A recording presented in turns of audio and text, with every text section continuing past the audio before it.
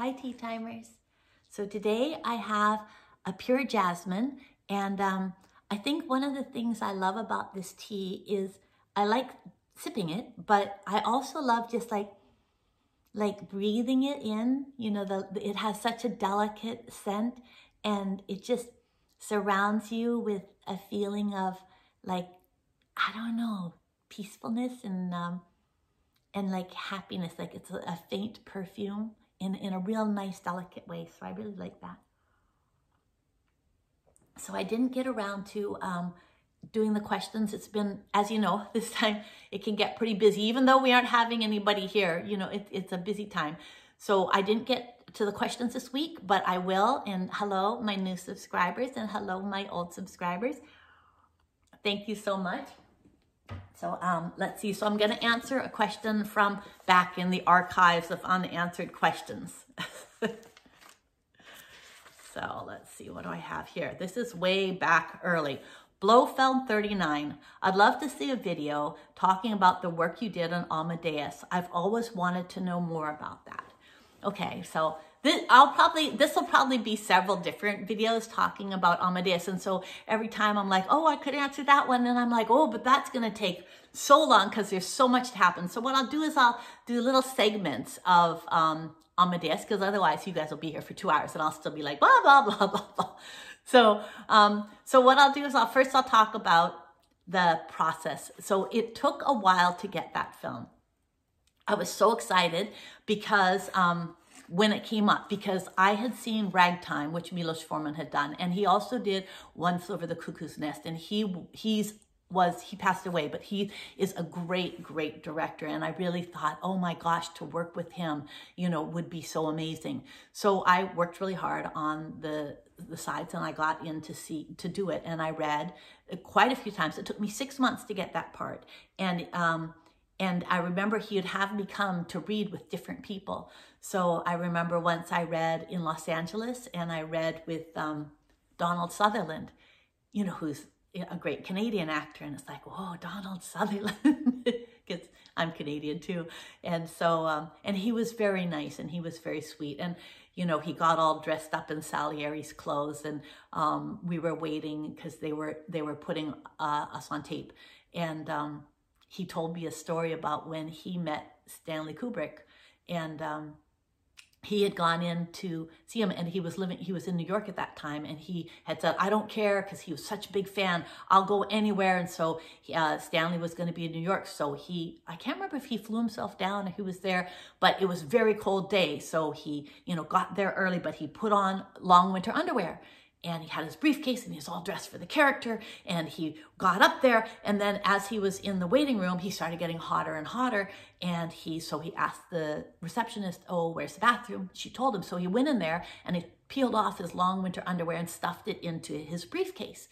And then he came back, and he's in the waiting room, and the receptionist said, okay, he could see you now. So he went in, and he said, but you know, I'm really shy, and Kubrick's really shy, and I'm notoriously shy. So I went in and I'd really fought to get in to see him. And then we just kind of sat there, like looking at each other, and neither one of us knew what to say. And then finally he cleared his throat, and he said, so what do you have in your briefcase? And he said, my underwear. And he said, the conversation, really, that was a conversation stopper. And, you know, and it did go on from there. Anyway, I remember that about Donald Sutherland, is that we had a good laugh about that he had to say my underwear. So anyway, I read with him. And then Milos had me go to New York to read with, he had tried me with a couple other Amadeuses. And then he had me, after he said, would you mind? And I went to his place, and we met with, oh no, I didn't. And then I went, yeah. And then there was Mandy Patinkin, who had been in Ragtime. I was like, that's Mandy Patinkin, who was a big Broadway star too. And I was like, oh, so I was a little bit nervous. But anyway, he came, and we read a few times, and then we went out for dinner, and they knew each other very well. And I could tell that, you know, he was just reading as a favor to Milos, and Milos was reading him maybe as a favor to Mandy, but it was a little tiny bit uncomfortable because, you know, Milos knew what Mandy could do, but I guess he wanted to see if he could be Salieri, and then I thought both of them would be super nice to work with, but then got F. Murray Abrahams, who was a dick. And I'll tell you that story sometime. Oh my goodness. Both of those other guys were so nice. And he was, but you know, Milos used to say, I'm too smart sometimes for my own good. I mean, Salieri's an asshole and so is he. And normally I don't say bad things about people on my Cozy Tea Time, but oh my goodness. I knew we were in trouble when we were taking the flight, because you had to fly all the way over, and it was quite a long flight. You'd flow to Europe, and then we had to go on a flight, and we went to Czechoslovakia, which was communist bloc. And I remember when we were on the flight, and there was Tom Hulce, and he was really sweet, and there was F. Murray Abraham, and he was ordering the stewardesses around and eating caviar like by the bucket load. And I thought, oh dear, oh dear. And maybe he was just getting into the character, who knows? But well, I'll tell you the story of that, because I have no compunction about telling you this story, even though I try only to be cozy, but I'm not going to tell it this time, because I'm going to tell something cozy, because it's closer to Christmas and I don't want to tell grumpy stories around Christmas. So so anyway, but Tom was a sweetheart, and we were friends, and we went, we would go and find places, and it was when it was communist bloc. So I remember flying in to the airport in Czechoslovakia, and they strip searched me. Strip searched me. I never been strip searched in my life. They had a woman, and they had me go into a little room and take off all my clothes, and she searched me. And it was very cold in that room. And then they let me go out, because Milos had defected from Czechoslovakia. And so he was getting to go back. And it was the first time he had been back since he had left. And he was a big director now. And it was bringing a lot of commerce to Czechoslovakia. But we were surrounded by secret police, which I didn't really, it was very, very, very, very different, because that was, it was very different times then. And it was in the dead of winter, so they didn't have like a lot of different types of food. We were staying at the Intercontinental Hotel, and it was you would order stuff, like you would order a fresh green salad, and you'd get sauerkraut, and you'd order, and we'd go, like Tom and I would look, and we'd try to find a place far away, and we'd find the menus, like, oh my goodness, they have a fruit salad on the menu. And then we'd tromp in the snow. There was very deep snow to get to this restaurant, you know, to get the fresh green salad and the fruit salad, and because we were so tired of pork and sauerkraut. And then we'd get there, and we'd order on the menu the things we wanted, and then it would come, and it would be pork and sauerkraut. It didn't matter what you ordered, that's what we'd get. But we did find a lovely little place that had a really good borscht. That was, you had to walk across this beautiful bridge in the snow. And I remember you go down on the embankment, and there was a little place, and it had really, really, really good borscht. That was the first time I'd ever had borscht, but I really loved it. So we went back there. And so we were just really good friends. We rehearsed for a very long time. I was there. It took me 6 months to get the part. We rehearsed for 7 weeks, and then they flew us to Italy. I remember they would fly. We were starving. They flew us to Italy for our wardrobe fittings with Torelli. And Fabrizio was the wardrobe designer, and he was working with Opera House. And so Torelli was very fancy as well. And they would do our clothes, and then they would take us out Fabrizio would take us out for dinner. But in dinner in Italy, it wasn't just like you order one thing or one thing. You would get courses of food. And we had just had like pork and sauerkraut for like weeks and weeks, and we were so starving for it. And you would have like 7-course dinners, and we would eat, and there would be fresh fruit and fresh vegetables and pasta with delicate sauces and meat courses and fish courses and tiramisu. And we just ate and ate and ate, except for then. So, and then we'd go out during the day because we'd have dinner with Fabrizio always. But during the day, Tom and I would go out and we'd get the pizza with the crisp crust on the streets and we'd eat it like orphan children. And then people would be selling blood oranges, which I'd never had, by the road, and we'd buy those and we'd eat all of those. But then when we'd go back, because we were there for around, I don't know, 5 days or something, getting our thing.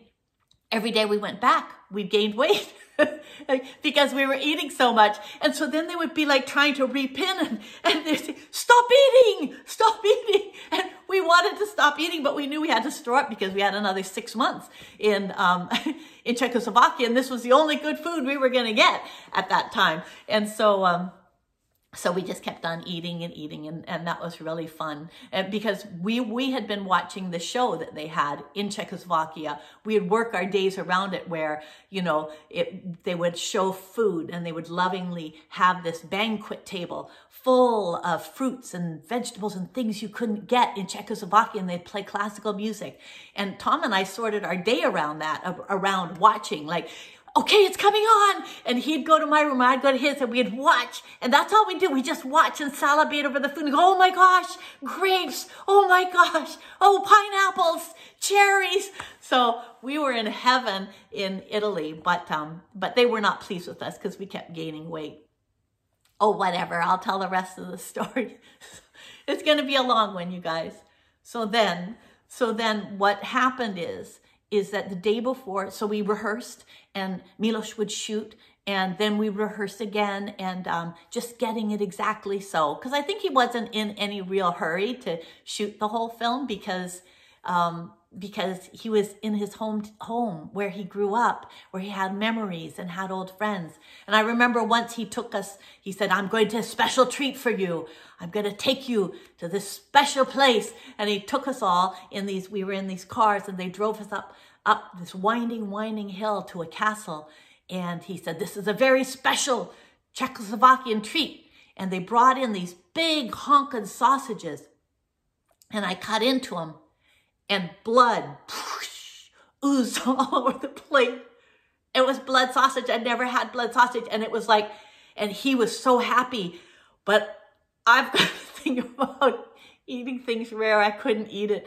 I didn't want to hurt his feelings, but I didn't like the smell or the taste. So, but anyway, so what happened is I loved Constanza. She was one of my most favorite characters, because it took her from when she was a young woman, like 15 or so, like a silly kind of, almost a child, to 30, in her 30s, where she was having to, they didn't have money, where she was having to deal with the creditors, where she was having to try to get Wolfie to finish his work, to, you know, and children. So she had such a transition, and I loved her so much.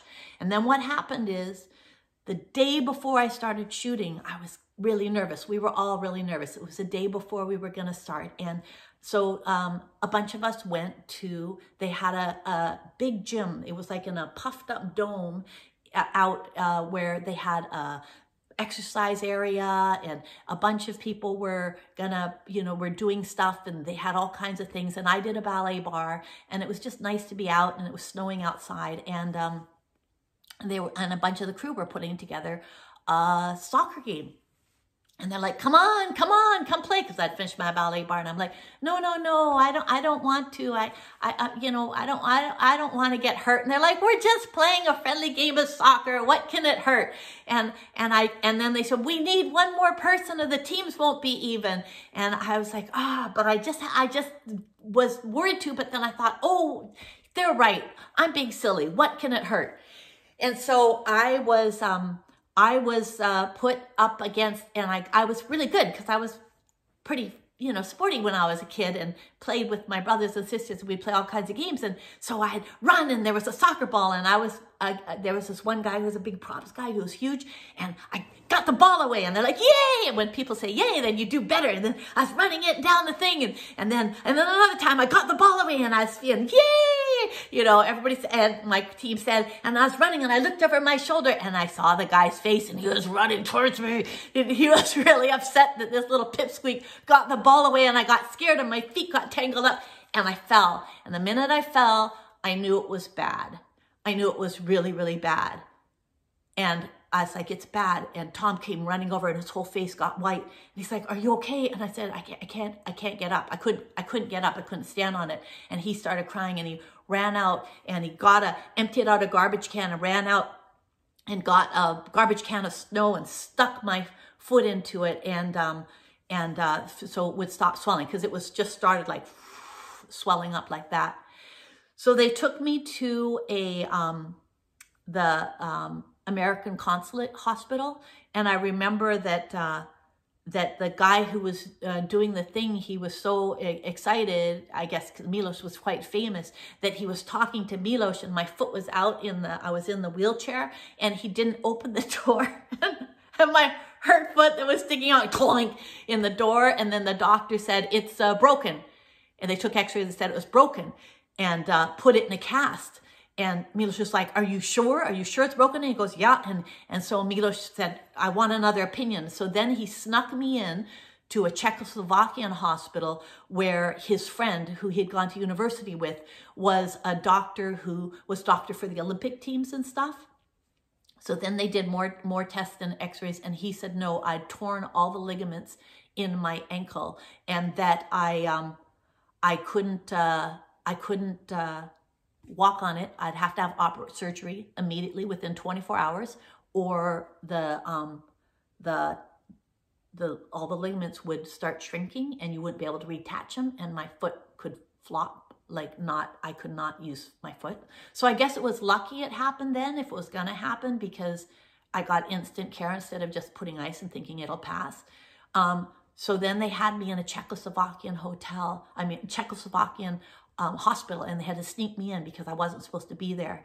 And I remember the first night they put me in this room, and there was an old lady in the room who had peed her bed, and she was crying and yelling at me in Czechoslovakian to do something, but I couldn't speak Czech, and they had the windows open because of the smell, and the snow was blowing in, and then a woman came and took me in the thing and wheeled me into the showering room and gave me a hose, and I didn't know what to do, and then she showed, like, wash off, mind it out, and I was like, but it was cold water, so I just quickly dabbed water so I'd be wet, so she'd think I washed, and then did that, and then she wheeled it, then she shaved my leg, but it was the wrong leg, and I was really worried, but she didn't speak any English, and I didn't speak any Czech, and so I didn't know what to do, and then they wheeled me down for operation, and then, but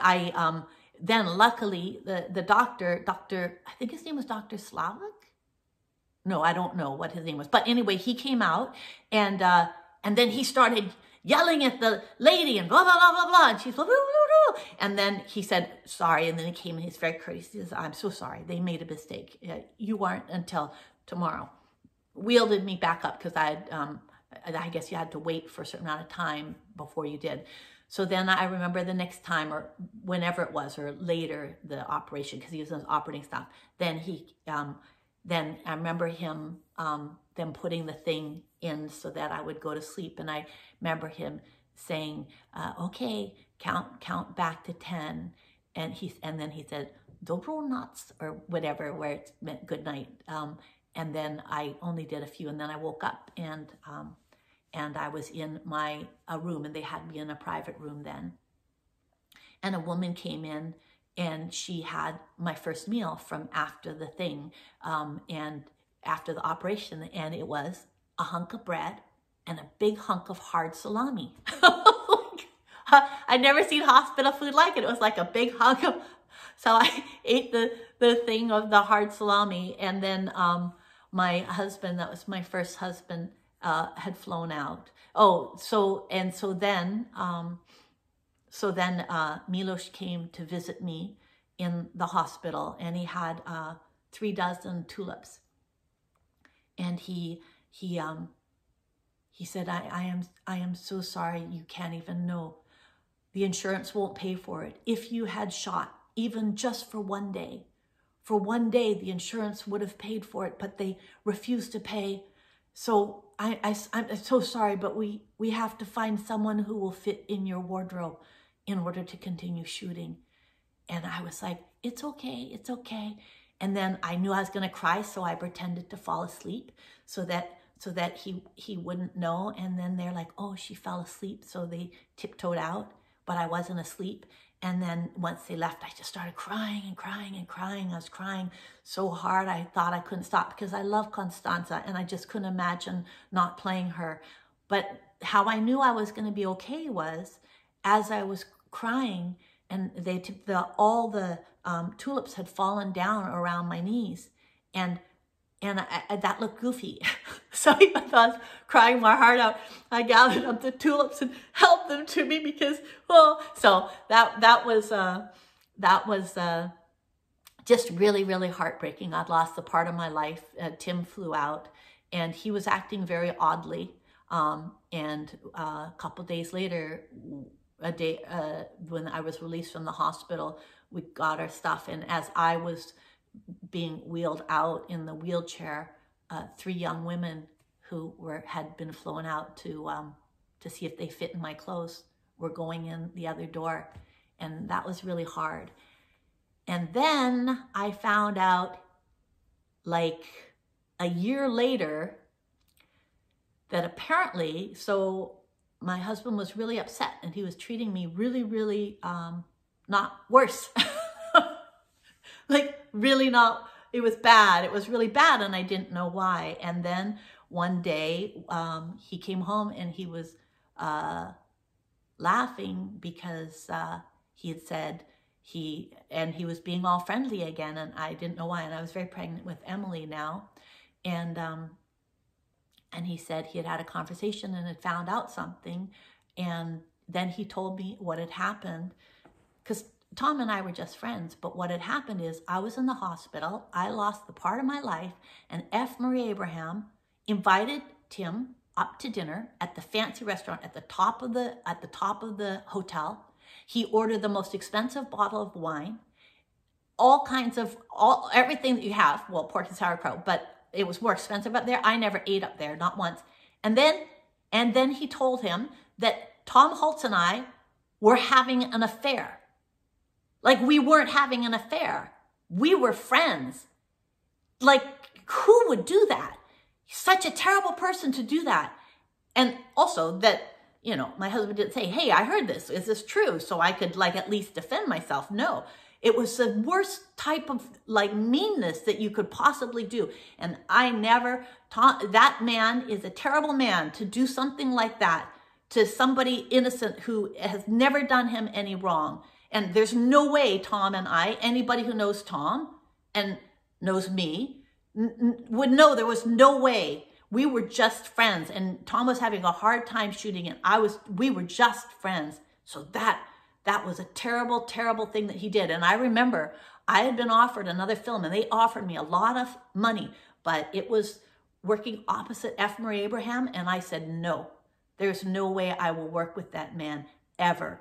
Because, and they're like, well, you know, his part's a jerk. I said, I don't care. I said, because I thought if I ever see him, I'm not a violent person, but if I ever see him, I would punch him on the nose. What a horrible thing to do. What a horrible, horrible lie to tell about somebody. Like, how terrible. Anyway. Oh dear. I wasn't going to tell you that story. Well, I was going to break it up. Oh, well, it kind of flows one into the other. But anyway, so, okay, that's it. I noticed it's quite, okay, I can't just leave you with a terrible story of F. Murray Abraham. Hey, why don't we sing a Christmas carol? I miss my sisters in Christmas carols. This is going to be a long video, okay? So I'll sing. And for those of you who don't do Christmas carols, then you can just, you know, scrub off now or turn off or whatever it is. So let's see, what should we sing? Okay, we'll sing,